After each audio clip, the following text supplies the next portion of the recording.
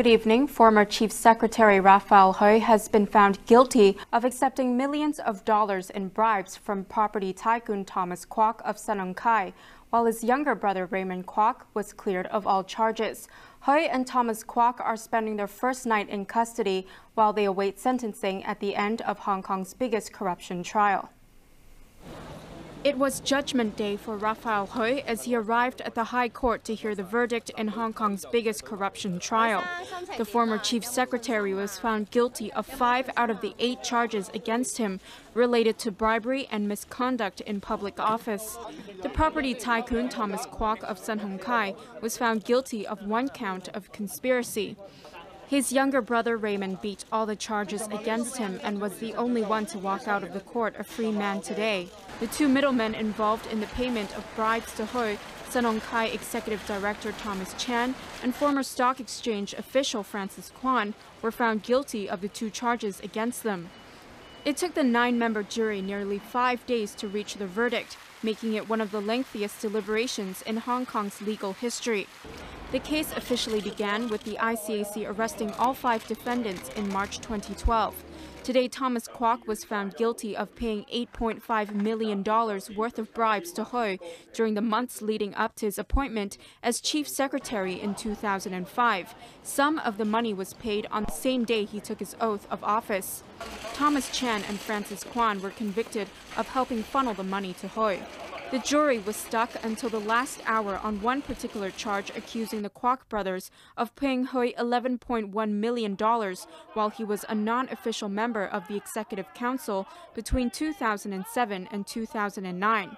Hui was found guilty along with the middlemen, Chan and Kwan, but the Kwok brothers were cleared of that charge.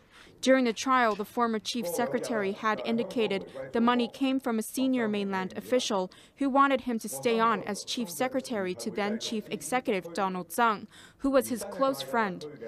While the others were remanded in custody, Raymond Kwok faced the media outside the court to express relief that he had been found innocent and thank his family for their support. Along with Thomas Kwok, Rafael Hui is spending his first night behind bars, pending a mitigation hearing scheduled for Monday. The 131-day trial exposed his extravagant lifestyle that eventually left him bankrupt.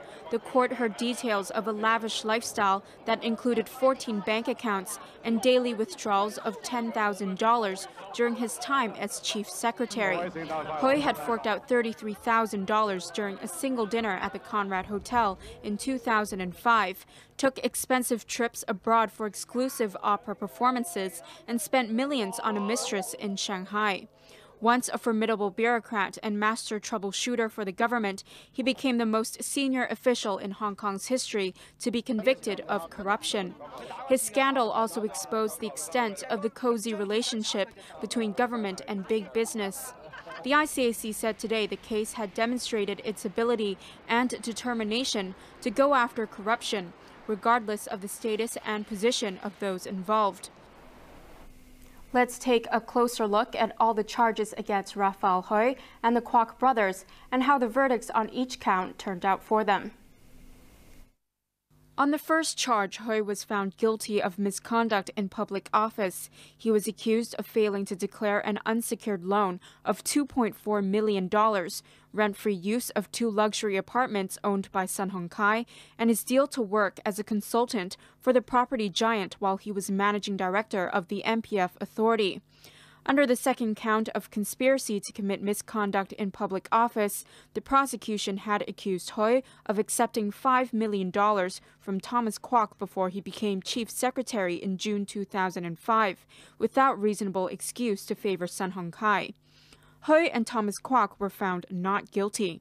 The third charge, also of conspiracy to commit misconduct in public office, stemmed from allegations that Hui accepted $4.1 million from Raymond Kwok before he took up the number 2 job in government.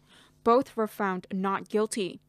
The 2 were also cleared of the 4th charge of furnishing false information for claiming the money was a bonus, not a bribe. The fifth charge, again of conspiracy to commit misconduct in public office, accused the Kwok brothers of paying $8.5 million in bribes to Hui ahead of his appointment as Chief Secretary in exchange for him to be the eyes and ears of Sun Hung Kai. The prosecution said the money was paid through Thomas Chan and Francis Kwan. Only Raymond Kwok was found not guilty. Hui was again convicted of the sixth charge of misconduct in public office in hiding from the government an unsecured loan of $3 million from a subsidiary of Sun Hung Kai when he was chief secretary. Under the seventh charge of conspiracy to offer an advantage to a public servant, the Kwok brothers were accused of paying Hui $11.1 million when he was an executive counselor, again through Thomas Chan and Francis Kwan. Everyone was found guilty except the Kwok brothers. Hui was also found guilty of the final charge of misconduct in public office for concealing the $11.1 million payment.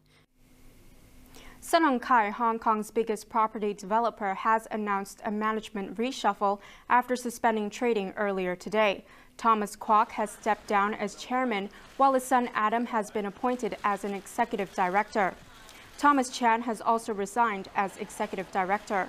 The company said its operations have not been affected and it will apply to resume trading on Monday.